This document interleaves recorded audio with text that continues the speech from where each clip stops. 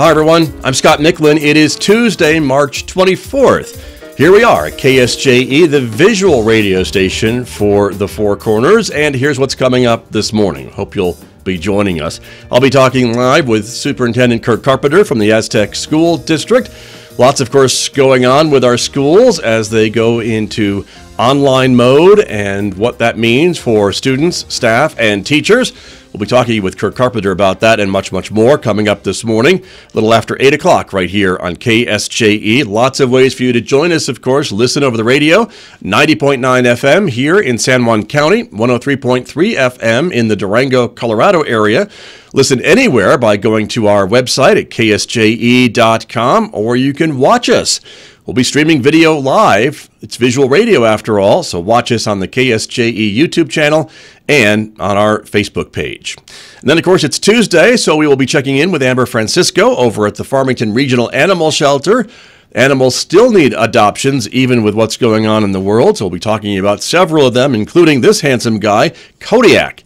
You'll hear more about him coming up this morning at 8:50 a.m. right here on KSJE. And then again, a reminder at 9 a.m., it is our local information program about COVID-19, the new coronavirus. We'll be giving you new, local, accurate information about what is going on here in the Four Corners region beginning at 9 a.m. You have an opportunity to join us. You can call in with a question or a comment. We hope you'll do that this morning at 9 a.m. online, KSJE's Facebook page or KSJE channel on YouTube. Hope you'll join us.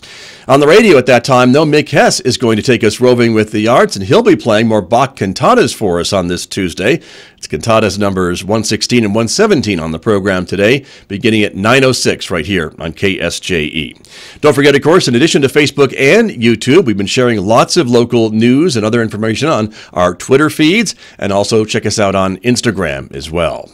Our weather forecast should be a partly sunny day today throughout the region. Today's high here in Farmington, 58 degrees, clear and 33 overnight. A windy day tomorrow, but warmer with a high of 64 on Wednesday.